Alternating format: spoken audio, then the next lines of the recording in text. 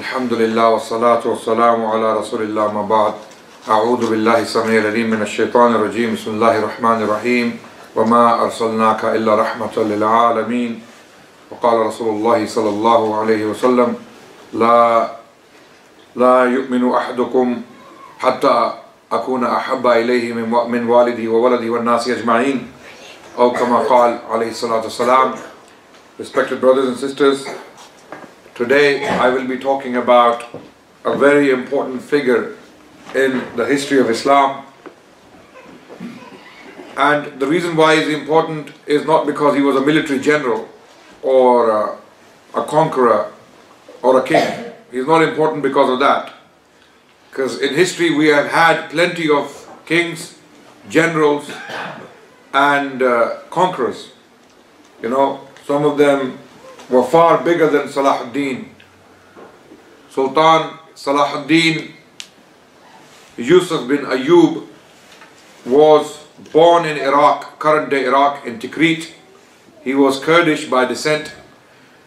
And the reason why we are talking about this person who lived almost 8 centuries ago, 800 years ago, and he frequented the land of the Middle East, or the Levant, also known as Levant, you know, the Middle East, the land of Syria, the land of Hijaz, and the land of Egypt. So this man is important because he had a very different character, a very different legacy to leave behind than all other kings who have lived in history before. He was a special man. So before the 19th century, every land almost was governed by kings.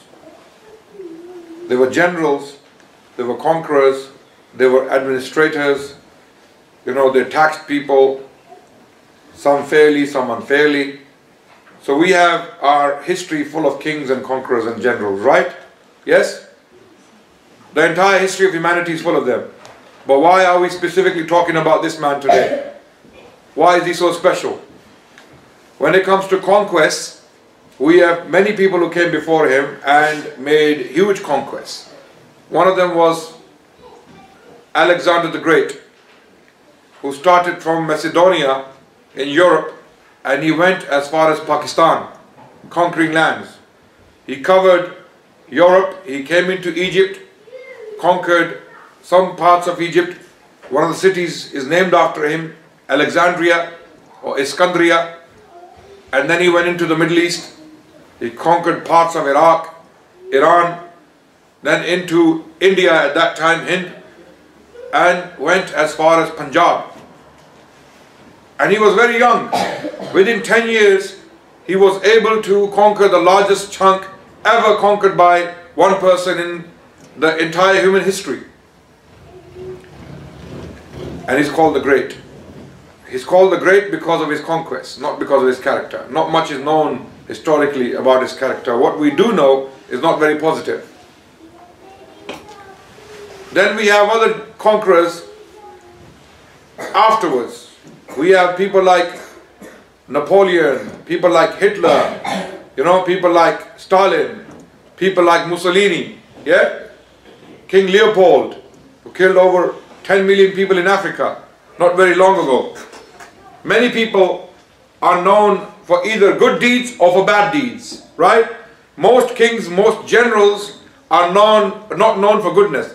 So one of them who is of good character, because it is very difficult for you to be a general and for you to be a king with that much power in your hand, immense power. It is a lot of power. You know, when you're a king, you are effectively a dictator. You can do what you want with your people. And in some cases, in fact, in a lot of cases, people did oppress. Kings did oppress their masses or their subjects. So it is a huge burden, and we ask Allah subhanahu wa ta'ala to not make us kings. Yeah? Why? Because it's a huge responsibility. On the one hand, you can be very, very fortunate. If you become a king, you govern people with Islam, with justice, with compassion, your reward is very, very big. Subhanallah, because the bigger the responsibility, the bigger the reward. Right? And we should ask Allah subhanahu wa ta'ala to not give us big responsibilities, because if you are not able to fulfill those responsibilities, then you will be held accountable. So when there is a king or there is a general, there is a ruler who was of good character, who was merciful, who served the cause of Islam, we remember them for that reason. Because they did not serve their stomachs, or they did not serve their desires. Rather, to the contrary, they sacrificed everything for Islam and for the good of the Ummah, for the Muslims, or to defend the truth, to defend the oppressed and oppose the oppressors, oppose the aggressors. And we have many examples like that in our history. You know, we have people like, you know, of course, Khulafa who succeeded the Prophet sallallahu alaihi wasallam. Rasulullah sallallahu alaihi wasallam said about them, "Alaykum bi sunnati wa sunnati al-khulafa al-rashidin al-mahdin min ba'di." Upon you is my way and the way of my successors who are rightly guided. They are not only al-rashidin, they are al-mahdiin. Okay? So they are rightly guided. And about them, the Messenger of Allah sallallahu alaihi wasallam, he guaranteed for them that they will be upon virtue. And in another report, we are told that they will be about for 30 years. So we have Abu Bakr, Umar, Uthman, Ali, and some scholars even add Hassan bin Abi Talib, Hassan bin Ali bin Abi Talib, also within the Khulafa al-Rashidin. So these people were guaranteed. Their characters are guaranteed by the Messenger of Allah sallallahu alaihi wasallam. Those who came afterwards, their characters were not guaranteed, right? But their generation was good. For example, in a hadith, Rasulullah sallallahu alaihi wasallam, he stated, خير الناس قرني ثم الذين يلونهم ثم الذين يلونهم أو كما قال عليه الصلاة والسلام, that the best of people are my people, my generation, Ashab Rasul, and the ones that come after, and the ones who come after. So these are three generations: Ashab Rasul, At-Tabi'un, and their followers, Tabi'in. Okay? So these are the people who the Prophet ﷺ praised, and he said these people will be of good character, generally speaking, generally. Of course, there were individuals among them who didn't meet the standard. But generally speaking, the bigger picture, Rasulullah sallallahu alaihi wasallam said, their lives will be full of virtue, they will be a people of Sunnah, they will be a people of the Quran, as far as the believers are concerned. And, you know, when we start talking about kings, Umar bin Abdul Aziz radiallahu anhu, rahmullah, he was one of those people who only governed for 2 years. Now we have many people before him, many people after him, right? So we have the entire history of Banu Umayyah, for example, right?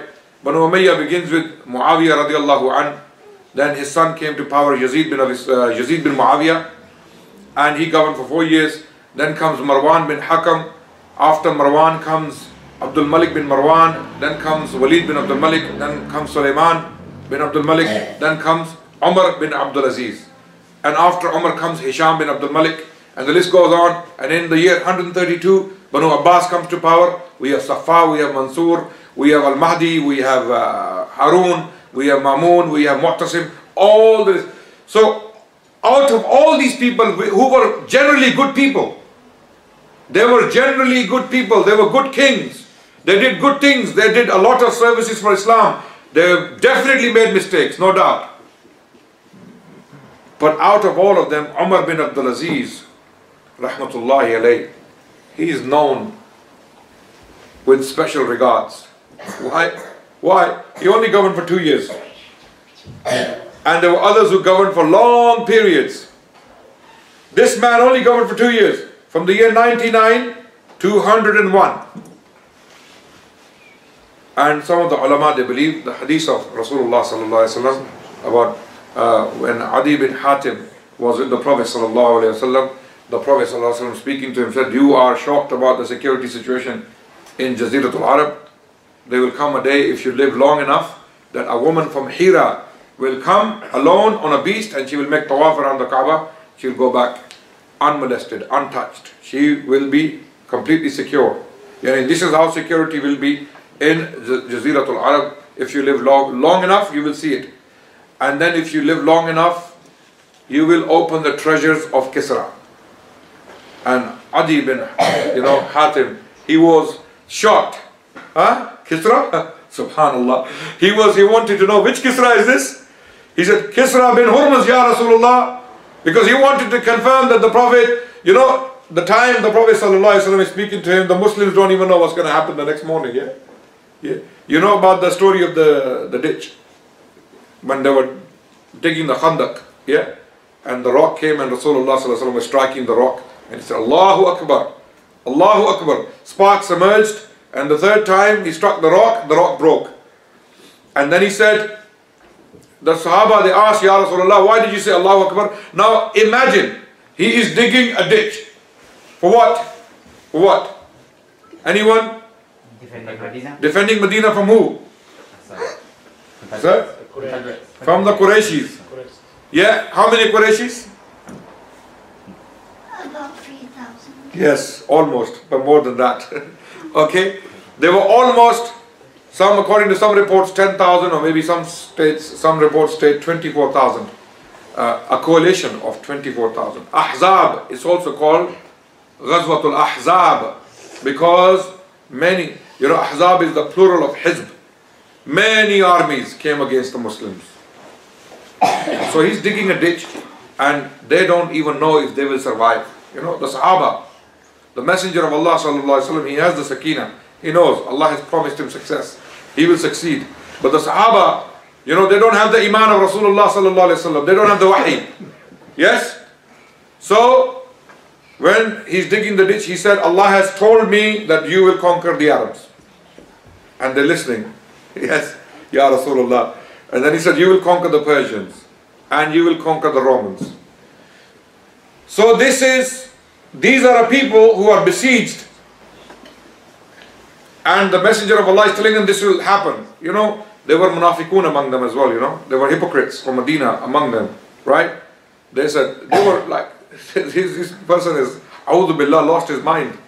He doesn't know what's going to happen the next morning, whether they will survive or not. And he's telling us that we will conquer Arabs and the Persians and the Byzantines. So, likewise, when Rasulullah sallallahu alaihi wasallam said to Adi, who was still a new Muslim at the time, that you will open the treasures of Kisra. He said, Kisra bin Hurmuz? It's like me telling you that a village from Bangladesh, or from a village from Aljazair or Morocco, one of the small villages, will conquer China. Yeah? What would you do to me? You would take me to a doctor, right? Yeah? You would take me to a psychiatrist. Yeah? Right? But Adi, he said, Ya Rasulullah, Kisra bin, because this was one of the largest armies in the world. And the Arabs at the time, the Muslims were very few. And he said, yes, Kisra bin Hurmuz. He said, okay, Ya Rasulullah, if you say so, I believe it. And then he said, if you live long enough, you will see, you will be looking for poor people, but you will not find them to give them charity. You will have so much wealth. You will be so rich. So, Adi bin Hatim states, I saw a woman come, make tawaf and go. Secure, completely secure. I was there when the treasures of Kisra were open, to my, shock, basically. And I'm sure those of you who live long enough, you will see the third prophecy fulfilled. You will be looking for people, and that happened in the time of Umar bin Abdul Aziz. Scholars testify happened in the time of Umar bin Abdul Aziz. So, Umar bin Abdul Aziz is known because of that.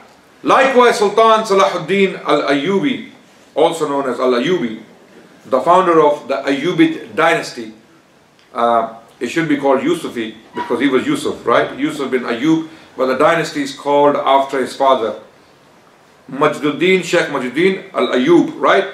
So he was Yusuf bin Ayyub Salahuddin, also known as Salahuddin or Saladin in the West. He was special like that. He was a king who had a lot of power. He didn't start as a king. He started as an ordinary soldier, but became a king. Became a king, a general, and he had a very powerful character. He was very interested in Islam. He applied Islamic values when he governed, and the result was absolutely amazing. That's why he is remembered. There were kings before him, there were kings after him. Right? He is remembered because of what he did with his short life. He was born in the year 1137 or 38. In the year 1137 or 38, when the Muslims were already fighting the Crusaders. Sultan Salahuddin Ayyubi, rahmatullahi alayhi, is known for his services with regards to uniting the Muslims. Muslims were completely disunited. In this age, Muslims were completely disunited, and they were all worried about their small petty states here and there. Some people became concerned. They realized that this disunity is destroying us. The Crusaders are not stronger than us. Who were the Crusaders? The Crusaders were mainly knights. Knights means warriors. Okay? They were warriors who had come from Europe. They originated from different nations in Europe, or different tribes. So this process started in the year 1095 CE. 1095, when Pope Urban II, the Catholic Pope, he organized a meeting in the city of Clermont in France. He asked all the Christian knights he could gather. Knights means barons, warriors, or leaders. It meant a number of different things in Europe at the time. These people, knights, were usually the ones who had enough means to buy armors, buy horses, and have possibly some other men with them, you know, riders. Because horses were very expensive at the time. Armors were very expensive at the time, you know, the chainmail. Have you seen it? If you go to a museum, back in the day, to protect themselves in war, they used to wear chainmails, you know, a dress or kameez, maybe a shirt made of chains, right? So if someone struck you with a sword, the chains would block the sword, the blade would, you know, not penetrate, and you would not get cut or injured. And that was very expensive. So knights were usually people who were knighted by the king of the land to give that status to him, and he could then accumulate wealth by that. And one of the things they did with the wealth was to buy weapons and buy means. So in Clermont, Pope Urban II had gathered knights, barons, leaders, you know, feudal lords, because Europe at the time was under feudalism. These people were invited by Pope Urban, and he delivered a speech. Now many historians actually doubt the speech, or even doubt the meeting. Many historians doubt whether the meeting actually ever took place. And there are four versions of the speech we have in four different chronicles coming from the Middle Ages. But to put it in a, you know, to summarize the speech, if it's historical, he is thought to have talked to the barons and the knights, and he said to them, "You are all fighting each other. Why don't you go and fight the enemy? Unite, go and liberate the Holy Land. Jesus Christ is buried in Jerusalem, Holy Sepulchre, the church where he's thought to have been, you know, buried, or his tomb is thought to be there, you know. He's not buried, of course, Jesus ascended to the heavens, but it's considered to be the tomb of Jesus Christ. Yeah, this is where Jesus, you know, the Holy Sepulchre is the place where he was put for 3 days and he rose from dead, basically. This is what the belief is, right? So go and liberate that place, the Holy Land, from the hands of the infidel. Who is the infidel? The Muslims. or the Saracens was another word used, okay, or the heathen, or the pagans. You know, the Catholic Church, reading the early chronicles, they used words like this for the Muslims, you know, infidels, Saracens, the heathen, or the disbelievers, okay. So all these words were used for Muslims. So he said, why don't you go and fight them? And he lied about the condition of Christians in the Muslim lands. He said, Christians are suffering and Muslims torture Christians on daily basis. And he depicted certain situations, imaginary situations, he imagined from himself, if the speech is historical, if the speech was actually delivered.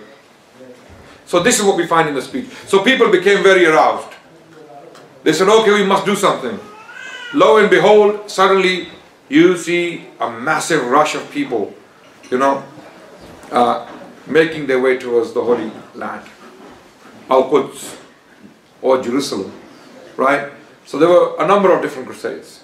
A number of different parties left from different places. Some came from France, some came from England, some came from Germany, some came from Poland, okay? So, you know, a lot of people had joined, and then there was a crusade of people. A lot of peasants, people, farmers, you know, who were living in villages, they packed their bags and said, okay, yallah, go, bismillah. On the road. Thousands of them, thousands. Led by a monk called Peter. So this was called the People's Crusade. Then some knights, army men, generals, leaders, soldiers, they also left. Right? The people who left, majority of them perished in the way. They died. They were either killed by hunger, by starvation, sometimes by the weather, sometimes by the robbers and attackers. So when they crossed Anatolia, I mean, very few of them made it that far. But Anatolia, you know what Anatolia is, yeah? Anatolia is the Turkish, you know, territory. You know, it has Central Asia. No, not Central Asia. Sorry, Asia Minor. It's also called Asia Minor. Central Asia is the other part. You know, where Uzbekistan and Tajikistan, Kyrgyzstan. That land is called Central Asia. So when they reached this part, they could not survive. Most of them died. And in fact, the Crusaders, the soldiers also died. So only 13,000 of them in the year 1099, they made it to Jerusalem. 13,000 of them. So from 1095 to 1099, how long did it take them? 4 years to reach Jerusalem. An army, an entire army. So majority, 60,000 left. According to sources, only 13,000 survived. Most died. Even soldiers. Even soldiers. People, they perished. People were massacred on the way. Some by the Turkic tribes as well in Asia Minor. So what happened to these 13,000 people? They were fighting for life and death, you know. So they had nothing to lose. So they fought valiantly.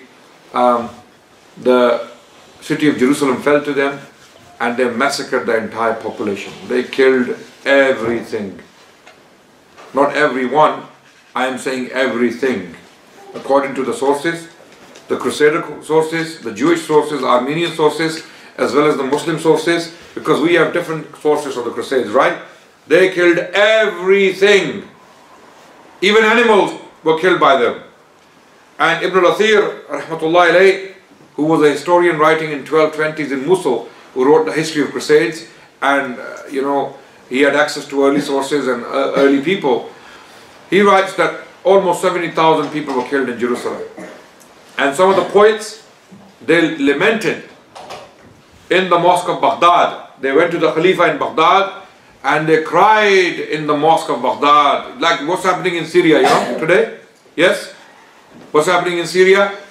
Hundreds of thousands of people have been killed, thousands of dying, and people are lamenting. You know, there are so many ulama, there are so many scholars, so many people who are actually concerned about the ummah, who really feel for the people of Syria. They lament. Likewise, poets at the time, you know, they went to the mosque of Baghdad, and at the time of Jummah, you know, they lamented the condition of the Muslims. And Imam Ghazali was actually alive at this time. You know, Imam Ghazali died in the year 1111, 1111. That's when Imam Ghazali, rahmatullahi alayhi, died. He was also in Baghdad, if I'm not mistaken. but there's nothing known from him. We don't have anything, any commentary from him on this incident. So this was a very disturbing event, and the Crusaders had occupied Jerusalem. Now they were governing Jerusalem, and slowly and steadily they took a lot of land around Jerusalem. They started to attack Muslim states. Muslims are already divided. You know, in Egypt we had a Fatimid Caliph who was Shia. You know, he didn't really care about the Sunni Muslims who were dying around the world, like what Iran is doing today. It's very similar. You know, Iran is actually involved in Syria. Iran is killing Muslims in Syria right now as we speak. Hezbollah is there, right? So Fatimids didn't really care. Actually, they allied with the Crusaders in some cases. When it suited them, they allied with the Crusaders. So who was left to defend the Muslims? Who was left? A family of Turkic tribes, Seljuks, Zangids, who were a family who originated from Mosul. Mosul is in northern Iraq. They rose to power, and one of them, he decided that he must do something. So in 1142, he started to fight back. Imaduddin Zinki, or Zangi, also known as Zangi, you know, he fought back the Crusaders, and he took back some cities, right? He took back some settlements from the Crusaders. The Crusaders now realized that there is organized opposition from the Muslim side, right? So these people grew in power. While he was the ruler, Imaduddin Zinki, of this territory between Mosul and what was taking place in the Middle East, the father of Salahuddin, he was the ruler or the caretaker of one of the castles. So he gave refuge once to the Zingi army. Okay, and because of that, he became very close to Imaduddin. So when Imaduddin Zinki died, Nuruddin came to power, his son Nuruddin Zinki. Nuruddin Zinki was a lot more religious than his father Imaduddin. Imaduddin was the one who initiated the opposition against the Crusaders, also known as Sulaybiyin. You know, Sulayb means the cross, and the word crusade actually comes from the cross. Crusade means the war of cross, or Crusaders mean the warriors of the cross. Okay, so Imaduddin was not a very religious man himself, but Nuruddin was deeply interested in religion, and we know that from the fact that the amount of waqf, you know, madaris and orphans he sponsored. To this day, if you go to Damascus, I mean, you can't go to Damascus. I have been to Damascus in the year 2010. Before the war, I was there, and I was walking around in the streets of Damascus. It's called Damascus, also called Damascus. You know, people pronounce it differently. So I was walking around in the streets of Damascus, and there's an old graveyard. You know, it's called Bab al-Saghir, the graveyard of Bab al-Saghir. Who's been to Damascus? Anyone? You've been to Damascus, yeah? You know the graveyard, Bab al-Saghir, yeah? Are you Syrian, by the way? No, not Syrian. Okay. So, I was there for only 2 nights, and I thought to myself, I cannot go without looking at this graveyard. I mean, I don't want to go there to seek blessings or anything like that, you know? But I wanted to see the graves of these great people. You know who's buried there? Ashab Rasul are buried there. For example, Bilal al-Habashi, Bilal bin Rabah, you know, he's also buried in this graveyard. Abu Darda is also known to have buried in this graveyard. Then we have people like Shaykh al-Islam ibn Taymiyyah is there, right? Many Tabi'een and their followers are also buried. It's a huge graveyard, yeah? So I went there at 9 o'clock at night, and it was pitch dark, and there were 2 brothers with me from Birmingham. And I said, Ikhwan, we're going in. And when they looked at the graveyard, they said, we're not going in there, because it was so dark. And we looked to our left, and we saw a grave, and it stated on it, his name, it stated Al-Ma'ruf Ibn al-Qayyim al-Jawziyah. Imam Ibn al-Qayyim al-Jawziyah was buried right at the door of this graveyard. So he was there, you know. So I saw his grave. So Damascus, you know, a lot of awqaf. When I was walking around in the streets, I saw buildings, you know, waqf, for example, from the Zangid time, from the time of the Crusades, very old buildings. So Nuruddin Zinki was a very generous man like that. So he came to power, and he continued the fight against the Crusaders. He continued to defend his people against the crusading aggression. who came from the West, and they were very barbaric in their ways. Crusaders were simply a very barbaric people. Muslims at that time were the most civilized people on the planet. How do we define civilization? What do I mean by they were civilized, right? So they were civilized because Muslim mannerisms, you know, the way Muslims lived, they used to have baths, they used to have soaps, they used to have sugar, they used to have sweets, they used to have books, they used to have libraries, Muslims used to be educated, there were hospitals, there was a flourishing society. You know, Muslims were generally civilized and they treated each other very nicely. People generally were very good to each other, you know. But when the Crusaders came from Europe, they didn't have these qualities. They were simply a bunch of, you know, wild people. They were very wild. And Osama ibn Munqidh, who was writing at the time, who was alive at the time of Sultan Salahuddin Ayyubi, was also a warrior, and he was a poet, he was a writer. And he wrote a book called Kitabul I'tibar, which means ibar, you know, when you take lessons, a book of lessons. In this book he wrote many interesting things about the Crusaders. He observed the Crusaders very carefully. Now he is a man writing when Sultan Salahuddin Ayyubi rahmullah is alive, and the book was even dedicated to Sultan Salahuddin Ayyubi. And he died few months later after the Battle of Hittin, when Sultan Salahuddin Ayyubi defeated the Crusaders. He died 2 months after. So he depicts the Crusaders. He talks about, Osama ibn Munqidh talks about the Crusaders, and he explains how the Muslims are different to the Crusaders, or how the Crusaders at that time were so different to Muslims. So that was the situation of the Muslims. Muslims were very civilized at the time, and they had been invaded by this outside, you know, like the Mongols came later on. The Mongols were very barbaric.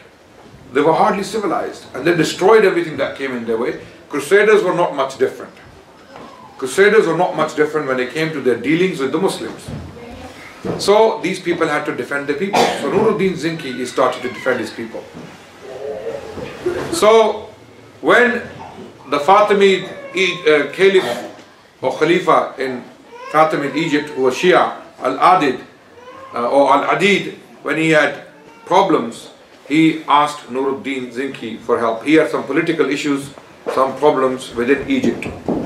And this was a good gesture for the Muslims. As far as Muslims are concerned, this was a good opportunity for them to take advantage. So when Nuruddin was asked by Al-Adid to send help to support me against my opponents, Nuruddin sent Shirkuh. Shirkuh was the uncle of Sultan Salahuddin Ayyubi. And Sultan Salahuddin Ayyubi at the time, and this happened in the year 1163 CE. 1163, when Nuruddin Zinki sent Shirkuh, who was a Kurdish general, to go and help Al-Adid and support him, and the intention was to remain in Egypt. Don't leave Egypt. Don't leave Egypt. Once you get in there, once you establish yourself, you are a representative of a Sunni power, because Nuruddin Zinki was Sunni, right? The Fatimid Khalifa is Shia, and they posed a threat to the Muslims of the region because they were a very powerful state, and they often allied with the Crusaders. So they posed a threat to the Muslims. So this is why Nuruddin made this move. He took advantage of this opportunity. He sent Shirkuh. With Shirkuh went his nephew, young nephew at the time. How old was he? Almost 26 years old. 25, 26 years old. Yusuf bin Ayyub. Now I've already told you he was born in the year 1137, and he was born to his father Najmuddin al-Ayyub, and he grew up in this military household, you know. He was used to this military system, and he belonged to a Kurdish tribe, and these Kurdish tribes had already become Arabized. You know what that means? You know, they spoke the Kurdish language, but their culture was very Arabic. They had adopted the Arab system. Nowadays, unfortunately, these Kurds we find in the Middle East are very secular. They don't want anything to do with Islam, majority of them. Very few are Islamic, very good people. But you know, this issue of Kurdistan, which is a big menace for the Turks and for the Iranians and for the Iraqis and Syria, because this whole region is called Kurdistan, and they want a separate state, and a lot of them are actually communists. You know, they have no connection to Islam. They don't want. This is the new generation we're talking about. This is a new development, by the way. It only happened in the 20th century when all these things started to happen. Kurdish people were very religious. You know, when Salahuddin Ayyubi rahmatullahi alayhi was Kurdish, and people afterwards, you know, they looked up to him as well. So he belonged to this family, which was already allied to Imaduddin Zinki, as I already stated earlier. Najmuddin al-Ayyub, who was the father of Sultan Salahuddin, was already allied to Imaduddin Zinki. Now Imaduddin has died. His son Nuruddin is governing. He sends him in 1163 to Egypt. So Shirkuh goes to Egypt, so does Salahuddin. So what happens? They fight some battles in Egypt. They establish themselves very powerfully, you know. So they start to fight crusaders, they start to fight the enemies of, and they become very close to Al-Adid. Al-Adid was the caliph of Misr, Egypt, and their intention is to eventually take Misr from these people. Shirkuh and Salahuddin are there, you know, paving the way for Muslim takeover of Egypt. So in 1169, having fought few battles, Sultan Salahuddin al-Ayyubi has made his name already in battles, because he actually helped his uncle fight battles. So there were times, you know, in those times, how did they used to fight battles? You know, they used to have an army, and in the army you had foot soldiers and you had the cavalry. You know cavalry? People on horses, knights. Yeah? So they used to have Maymana, which is the right, and they used to have Yasar, which is the left, and they used to have Qalb in the middle. So generals usually used to have three parts to the army. One is the extreme right, on the right, and that would be led by a known general, someone who's been tried and tested. Yeah, the left would be given to the left rank, okay, the left side of the army, or the left part of the army would be given to another general, and the Qalb was usually led by the most learned, the most experienced, the best of them.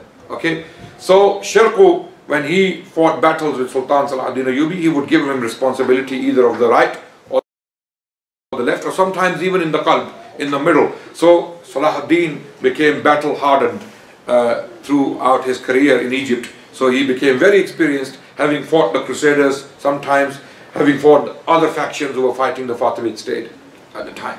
So now in 1169, Shirkuh, according to some sources, overate. He ate too much and he died because of that. Maybe he had food poisoning or something happened to him, he died. And after his death, Al-Adid, he liked Yusuf bin Ayyub, who is Salahuddin al-Ayyubi, very much. He loved him very much, he liked him, he trusted him. So he appointed him as the vizier. As the vizier. So who's the caliph? Al-Adid. Yes?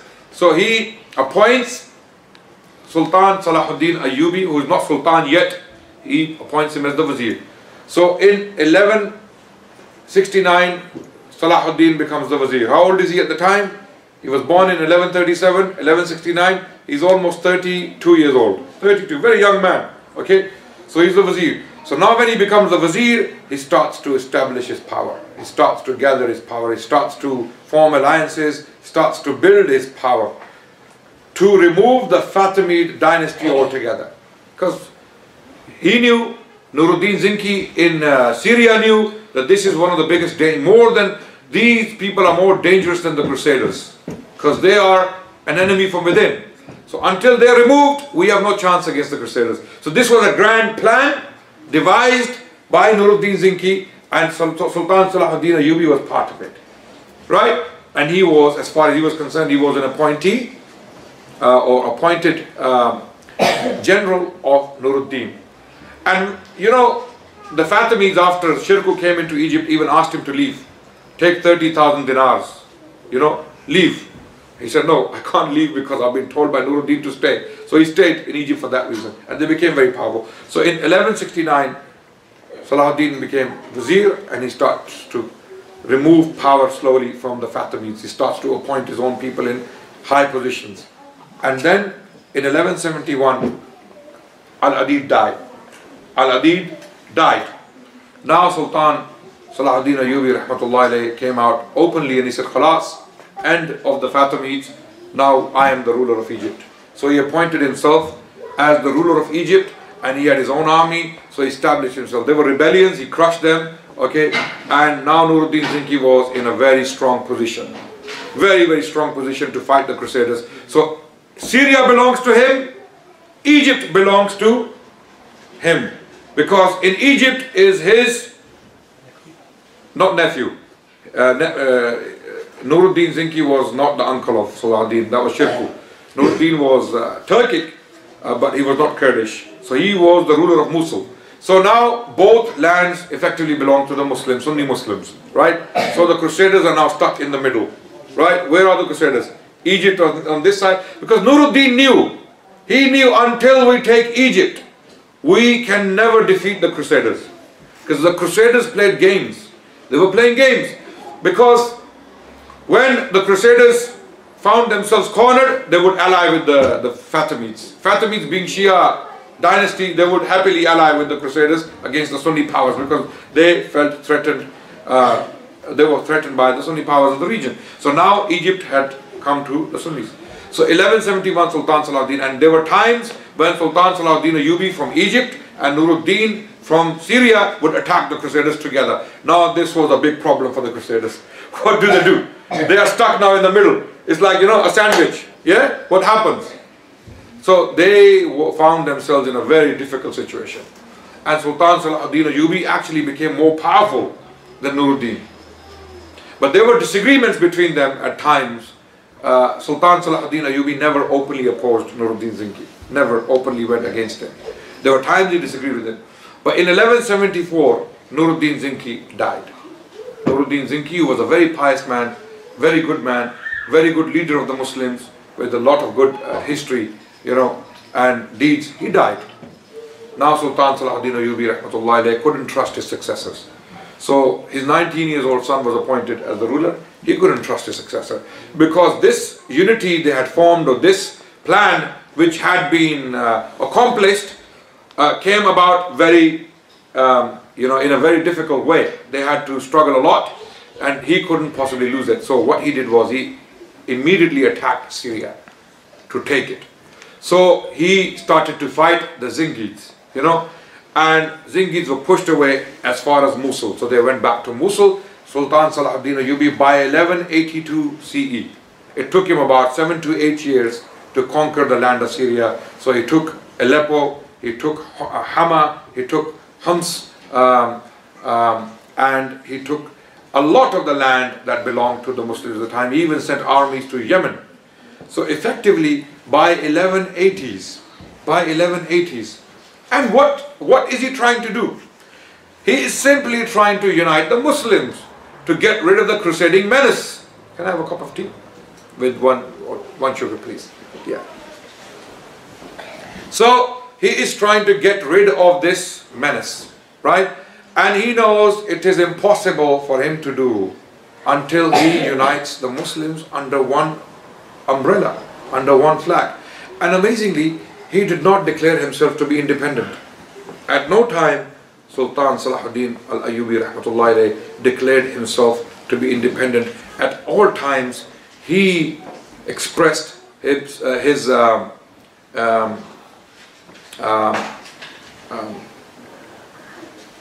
expressed that the Caliph in Baghdad was Al-Mustadi, was his leader. So at no point he challenged the Caliphate in Baghdad, right? When we use the word Caliphate, unfortunately what comes to mind now? ISIS, yeah? So we're not talking about a caliphate like that.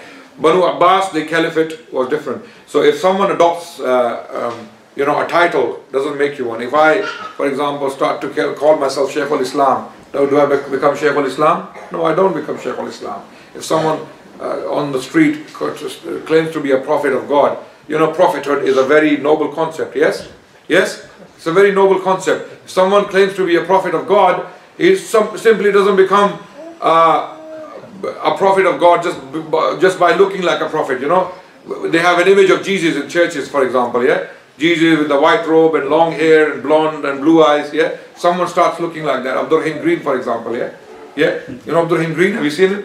If he comes on the street and says, I'm Jesus, yeah, I'm the return of Jesus, would you believe him? Just because someone claims something doesn't mean that they are actually qualified to be that. You have to fulfill the criteria.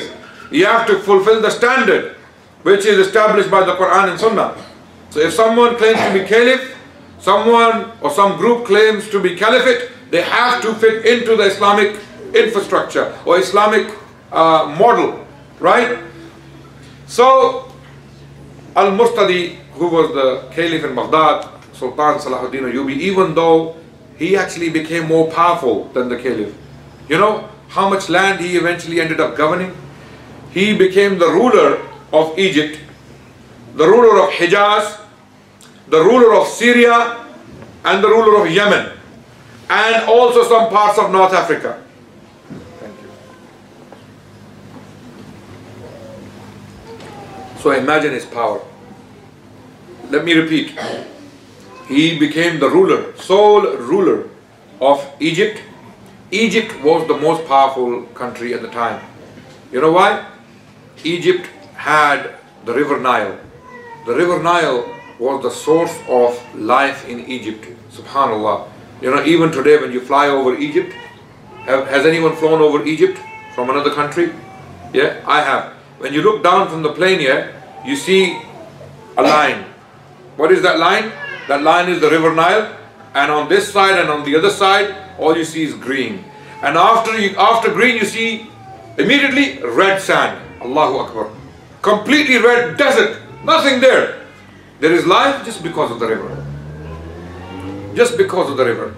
So Egypt was the breadbasket of the Muslim world. You know, there was a lot of harvest. Even today, you know, a lot of things come from Egypt. You know, farming is a huge business in Egypt. So Egypt could supply armies. You know, even in the Roman time, Egypt was very important for the Romans because they could bring in a lot of provisions from Egypt. So Egypt was very important. He governed Egypt, he governed Hijaz, he governed Yemen, he governed Syria, and he governed some parts of North Africa. This was an empire, a dynasty, with Sultan Salahuddin Ayyubi, a simple man who came from Tikrit, didn't even want to come to Egypt. He hated Egypt.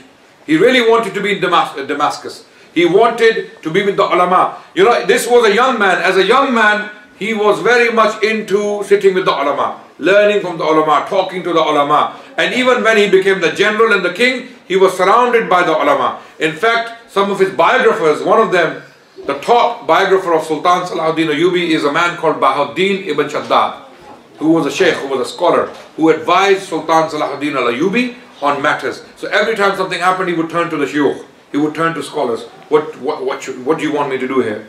You know? So he gave a lot more importance to the ulama than to his generals. So he was from a very young age inclined to religion. He was interested in religion. He was from a very young age a moral man. You know? And when he became the ruler, whatever weaknesses he had in his character, you know, because part of the culture was at the time, there were certain things that came with the culture of ruling class. You know, when you belong to the ruling class, you know, certain things come to you with the culture of that ruling class. So he abandoned all of that. Just like Umar bin Abdul Aziz, the story of Umar bin Abdul Aziz. When he became the Khalifa, yeah, he abandoned everything. Yani all the things he used to do because he belonged to the ruling class.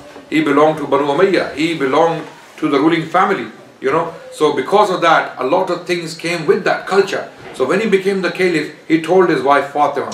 Fatima was the daughter of Abdul Malik bin Marwan. She was the daughter of a Khalifa. She was a princess. Fatima, the wife of Umar bin Abdul Aziz, was a princess. He tells her, now my life has changed. If you want luxuries, if you want necklaces, if you want gold and glitter, I will divorce you. I will leave you. But if you can live the tough life I will live, by all means. She said, I choose my husband over all the ease of life. She abandoned all the easy life, you know, subhanAllah. Sultan Salahuddin Ayyubi, likewise, he abandoned all the ease and he became a very simple man. And we have examples like that in Islamic history, which we must discuss and talk about. People like the Mughal Emperor Aurangzeb Alamgir. You know, he was far more powerful than any Muslim kings before him. Mughal Emperor Aurangzeb Alamgir, who governed from the year 1658 to 1707, 49 years, he governed one of the largest chunks of land in the world. He was the owner of the 25% of world's wealth. You know what that means? Aurangzeb, there's a lecture available online in Arabic by a sheikh in Saudi Arabia. I don't know his name.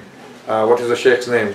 He talks about history very often. Musa Sharif? Sorry? Musa Sharif? Musa Sharif. I don't know if he's a young sheikh, and he talks about history, and he has discussed this topic in Arabic as well for the Arabs, Aurangzeb Alamgir, because the Arabs are not aware of him. You know, they don't know much about Indian history or what happened in India, what happened in Hind. He was a pious king like that, and when he became the king, he abandoned all the luxuries and all the ease of his life. And we have people like Tipu Sultan, for example, in the south of India. He governed from the year 1782 to 1799. Very, very pious Muslim king who did great services to Islam, and we must talk about them at one point, inshallah ta'ala. Everyone knows Sultan Salahuddin Ayyubi, right? Yeah?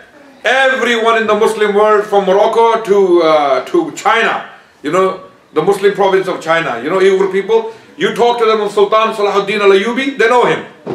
But hardly anyone knows about these individuals who are very often neglected in our history. We should tell our children about people like Aurangzeb Alamgir, people like Tipu Sultan, and other unknown characters in Muslim history who did great jobs. Some African characters, you know, King Sultan Uthman Donforio, he did great things for Islam and Muslims. Hardly anyone knows about him. So we must have a comprehensive view on history, inshallah ta'ala. So coming back to Sultan Salahuddin Ayyubi, he was, when he united Hijaz, Yemen and Egypt under his power, now he was able to fight the Crusaders effectively. Now the Crusaders truly feared him. They knew now they are in big trouble. Now this is a big problem for them, because now one Muslim ruler has united so many Muslims under his rule, and he has become more powerful than the Crusaders. Cut the long story short, in the year 1187, Sultan Salahuddin Ayyubi rahmatullah alayhi fights a decisive battle against the Crusaders, having united all Muslims or most Muslims in the Middle East under his command. He fights the Crusaders a direct battle in a place called Hittin or Hattin, also known as Hattin. And this battle took place in July 1187, and the Crusaders were uprooted, crushed, completely destroyed decisively. And this was the last nail in the coffin of the crusading rule in the Middle East. So the Crusaders started to lose territory after that, and eventually it took them another century to leave the Middle East, but they never gained a strong foothold in the Middle East after this battle, after this defeat. And immediately after this defeat, in the month of October, Sultan Salahuddin Ayyubi rahmatullah alayhi laid siege to Jerusalem, and the city of Jerusalem surrendered to him. Firstly, he did not accept any terms from the Crusaders. He said all people are safe except the Crusaders. The Crusaders, who were the Crusaders? These were the biggest enemies of Islam and Muslims. We know them today as Templars. The Templars were not spared by Sultan Salahuddin Ayyubi. After the battle of Hittin, many people were left. You know, many people were freed, no problem. Yet, there was one particular class which was truly Islamophobic. They hated Islam and Muslims, and they were fighting Muslims just because they hated Islam and Muslims. They had no other reason, right? They were not spared by Sultan Salahuddin Ayyubi rahmatullah alayhi. After the battle of Hittin, they were lined up and they were executed by Sultan, by his orders. And in some cases he used his own sword, you know. And in some cases he told some of the shuyukh, you know, to come forward and do the job, because they were always, you know, teaching. But he said, these people are the biggest problems for Muslims in Islam. They have oppressed so many Muslims. They have killed so many Muslims. One of them was Reynaud de Chateauneuf, who was one of the French knights who governed a castle called Kerak. Has anyone been to Jordan? Jordan. You've been to Jordan? Wow, mashallah. Okay. So we have a place in Jordan called Muta, where the Battle of Muta took place. Not Muta, or not Muta, it's Muta. Okay? In this place, Ashab Rasul fought the Romans, and right next to this place, this town of Muta, there is a castle not very far from it, about 10 kilometers, maybe less. It's called Kerak, and it is on top of the mountain, and it is a very scary sight. I have been to it myself. And it is known that Reynold captured Muslims, Hujjaj, pilgrims, passing through his territory, captured them, put them in prison or in these dungeons, and he said to them, call Muhammad to rescue you now. Where is Muhammad now? What's happening to Muhammad? And he was taunting Muslims like that. You know, we have many examples like that today happening to Muslims around the world as well. You know, in Guantanamo, stories I heard and things like that, where this was, you know, Quran was flushed down the toilet to mentally torment the Muslims. Similar things were happening at that time. He said, where is Muhammad? Call Muhammad. And when Sultan Salahuddin Ayyubi rahmatullahi heard about this, he said, this is a man, he's a king now. By now he's the king. He said, this is a man I will execute with my own hands. Okay, I won't use the executioner for this man. And that's what he did. But anyway, cut the long story short, the city of Jerusalem surrendered to Sultan Salahuddin Ayyubi. Balian was one of the leaders in the city of Jerusalem. He said, if you do not spare the lives of the Crusaders, then I will kill all 5,000 Muslims in the city, and I will destroy Masjid al-Aqsa. I will destroy all the sites. Sultan Salahuddin Ayyubi, he made mashwara with his people, his generals, and they said, give him his terms, let them go. All we want is peace for Muslims and the city. Khalas, the city surrendered, and many people were freed. Ransom, very little amount was appointed as ransom for the people, and it was easily paid by the bishop. And Malik al-Afdal, who was one of the brothers of Sultan Salahuddin Ayyubi, he specifically asked that, give me 1,000 captives. Sultan knew what he's going to do with them. He knew he was going to free them immediately, and they were freed. And in some cases, Sultan Salahuddin Ayyubi from his own pocket paid the ransom for the people to be freed. And he told the Crusaders and their families, you are free to live in Jerusalem in peace, and if you want to leave, go back to your lands. I will escort your people under my security, under my army, to the coast, and then you can go back to your lands. This is how merciful Sultan Salahuddin Ayyubi rahmatullahi was. And he even spared the king, Guy de Lusignan. He spared him, he let him go, and that was a mistake he made. He should not have let him go. He let him go because he promised that I will never come back and fight the Muslims. And the same thing happened. He came back and he continually fought the Muslims, and he caused a lot of trouble afterward. Karen Armstrong, who is one of the scholars who has written on Sultan Salahuddin Ayyubi, she states that Sultan Salahuddin Ayyubi was merciful to a fault. You know, when you are merciful, but when you are merciful to a fault, you know, when your mercy starts to hurt you, basically. When you start to be so merciful to people, they start to hurt you. He was like that. He was so merciful. Rahmatullahi alayh. And having talked about his services, in the year 1193, having taken the city of Jerusalem, he, rahmatullahi alayh, passed away. You know, so Allah had appointed him for a job. He came and he did the job very nicely. He was a man of a great character. When he died, he only had 1 gold coin and 47 dirhams in his personal treasury. Even though he was the king of Hijaz, king of Yemen, king of Egypt, the richest land in the world possibly at the time, he only had 1 gold coin in his personal treasury. He spent over 15 years or 14 years of his life on the battlefield. He did not see his children. He did not have the normal life you have at homes. He was out there defending the Muslims against the Crusaders for 14 long years. Once, Bahauddin ibn Shaddad narrates that he received the news of his nephew's death in his tent. He told his people to leave him alone. Yani go, leave him alone. And when they left, he cried like a baby. Didn't want to cry in front of them, didn't want to show them weakness. Cried like a baby because he couldn't be there at his janazah. So Bahauddin ibn Shaddad comforted him and told him, yeah, this is from Allah subhanahu wa ta'ala, you have to be strong. And when he had taken the city of Jerusalem, he was himself in the city when Richard the Lionheart, the king of England and France, came to take the city back. It took him 1 year to get to the Holy Land. And when he came, he besieged the city of Akka, also known as Akka, and in Latin or in English is known as acre. So when he besieged the city, he took the city by force, and there were 3,000 Muslims in the city. So Richard told Sultan Salahuddin, raise 200,000 dinars, 200,000 gold coins was a lot of money. That was possibly billions at the time. Or I will kill all 3,000 of them. And Sultan Salahuddin Ayyubi rahmatullah alayhi was running around trying to raise funds and still at the same time fight. And you know, before this city was taken, he besieged this place for 2 years. 2 years to defend the Muslims of the city against the Crusaders who were on the other side.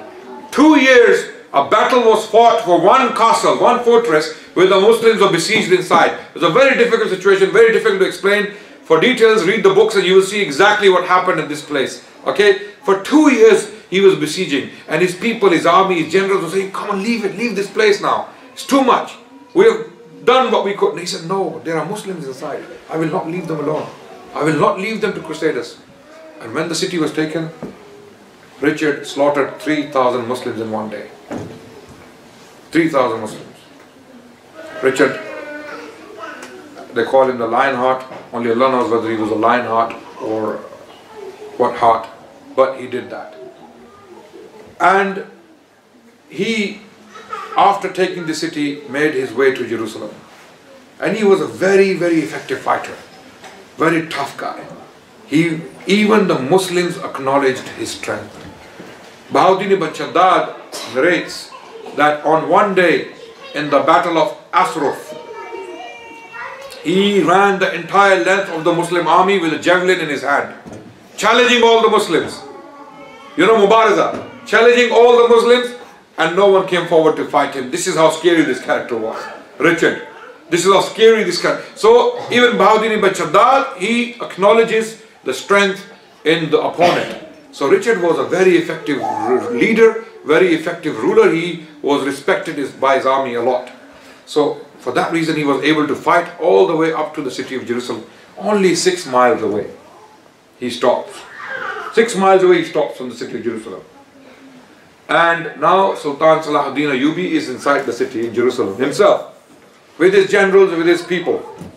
All his people are saying, leave the city. Yallah, go. So, because now we can't fight, you know, a pitched battle with these people, right? So retreat, live today to fight tomorrow. Retreat, and then he said, never will I leave this city and the Muslims, because he knows what happened in Akka. He knows what happened in Acre. He slaughtered the entire population. He didn't want to leave.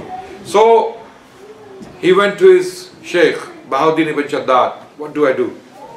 What do you want me to do?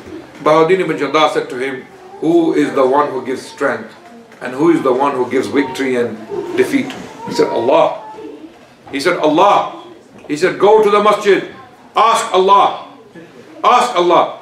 So Bahauddin ibn Shaddad, he narrates that on the day of Friday, Sultan Salahuddin Ayyubi, a very thin, hafif man with his grey beard, you know, already grey. He has become so weak and fragile because of his hard work for the Muslims. He stood on the Musalla and he was crying. And Bahauddin ibn Shaddad, who is narrating, who is watching what's happening, because he's the one who wrote this, he said he's crying and his beard is full of tears, and when he falls on the for sajda, he's saying things, we cannot hear what exactly he's saying. He's making dua, obviously, and the Musalla was wet with his tears. This is the king, by the way. This is the king who can easily leave the city of Jerusalem, easily go away. Yallah, okay, bring my belly dancing girls, bring my wine, and I will relax. Who cares about the Muslims? Let them die. But he's crying on the Musalla. He's crying, and there are tears on the Musalla, and then Allahu Akbar. Allahu Akbar. 6 miles away, Richard, who came from France for one purpose, to take the city of Jerusalem back. He returns, turns around, and leaves. He leaves. Subhanallah. Whether it's the power of dua, or whether it's the power of circumstances, whatever it was, Sultan Salahuddin Ayyubi cried in front of Allah subhanahu wa ta'ala, and Allah subhanahu wa ta'ala never rejects the dua of a pious king. A pious king, of a zahid, a muttaqi, someone who has taqwa. He cried to Allah, Allah accepted his dua, and he turned around and he went. And historians give a number of reasons as to why Richard did not besiege the city of Jerusalem. Because his generals advised him that if you besiege Jerusalem, there will be a tough fight. There is no water. There is no supply of water. There is no supply of food. You will never be able to take the city, and we will lose our army. And Richard, he didn't even want to look at the city of Jerusalem. He came from France. He said, something I cannot conquer, I will not look at. He turned around and he went. He went back. And he also died in 1194, fighting a battle in France somewhere. In 1193, Sultan Salahuddin Ayyubi rahmatullah alayh, having done all these services for the Muslims, passed away. There are many things we can talk about.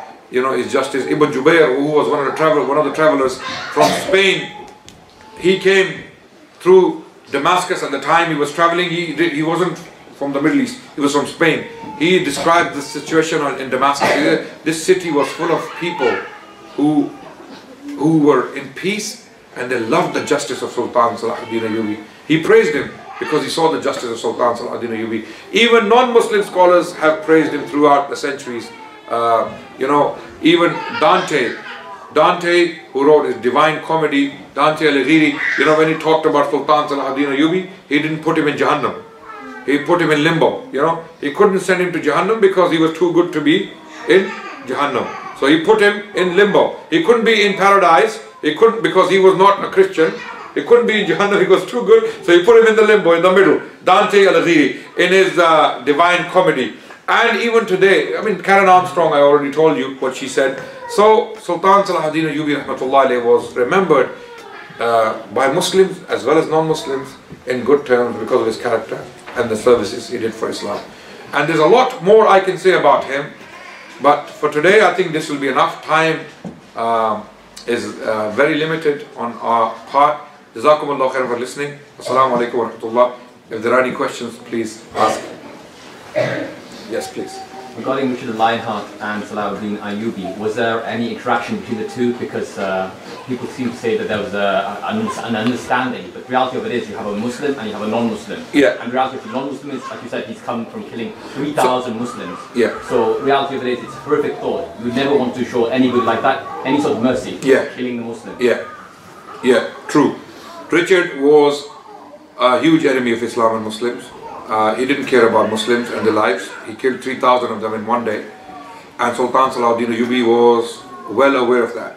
But at the same time, Sultan Salahuddin Ayyubi rahmatullah alayhi had his principles.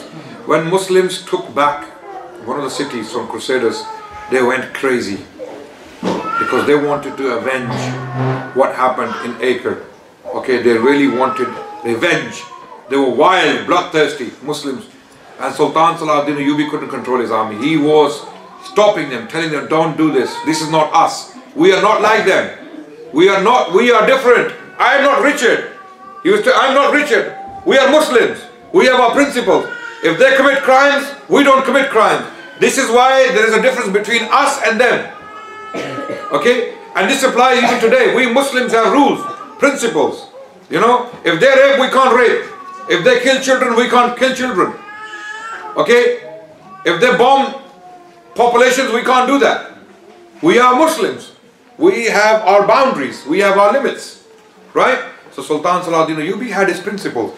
And due to his principle, he said, no matter what this man is, he is the leader and I am the Muslim leader. I am to be dignified and graceful. So he sent his physician to him when he was sick. Richard once, he sent him his physician, go and treat him. You know, instead of telling him, get lost, who are you? You killed 3,000 Muslims, I don't want to see your face.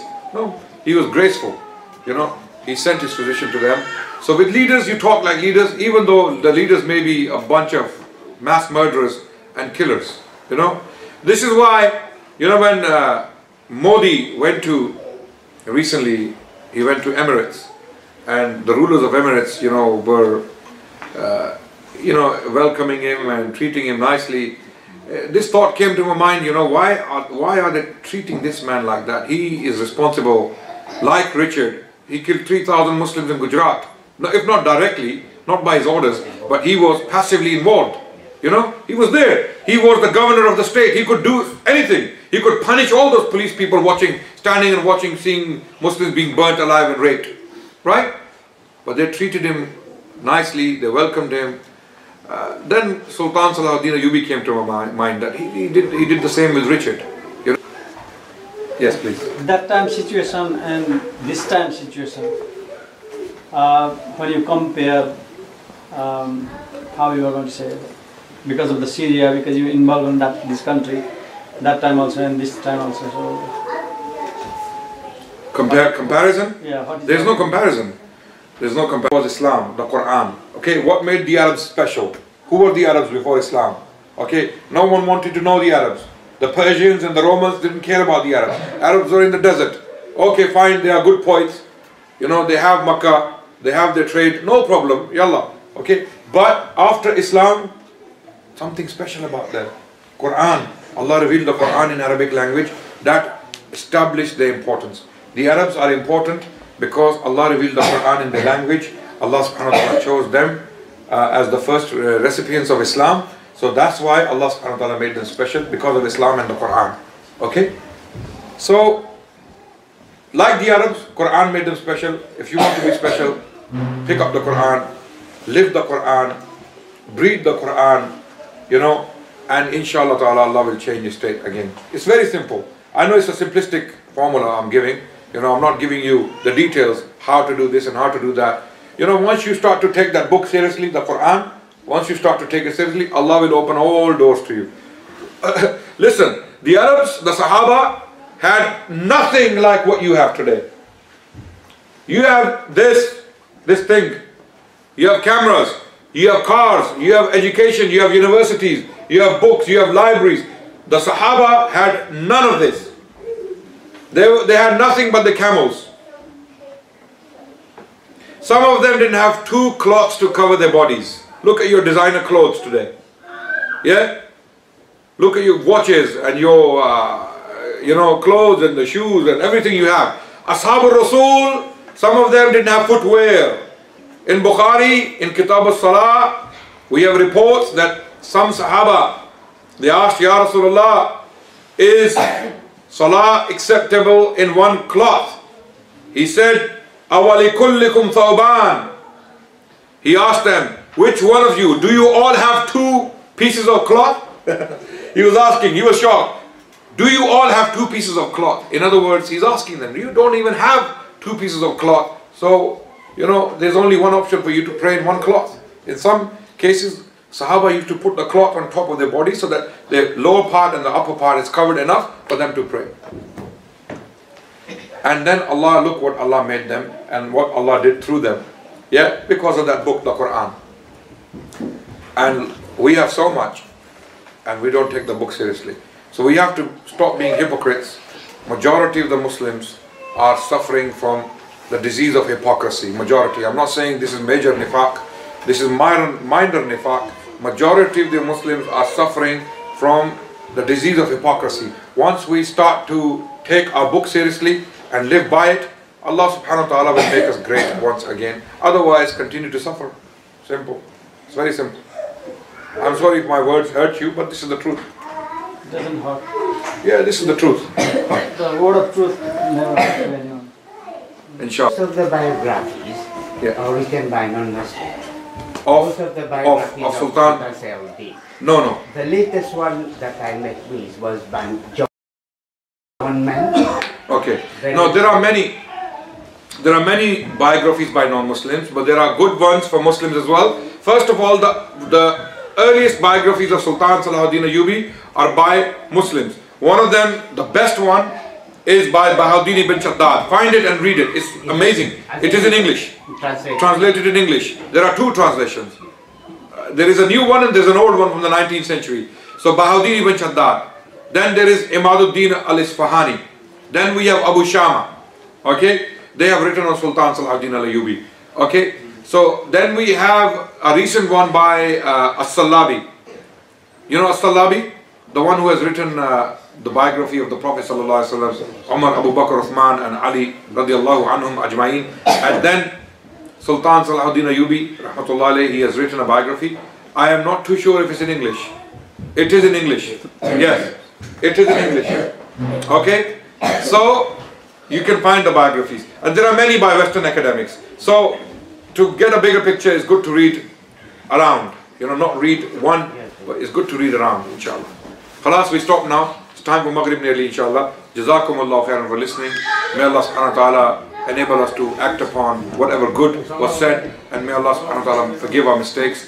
Subhanakallahumma wa bihamdika nashhadu an la ilaha illa anta nastaghfiruka wa natubu ilayk. Jazakumullah khairan. Assalamu alaikum.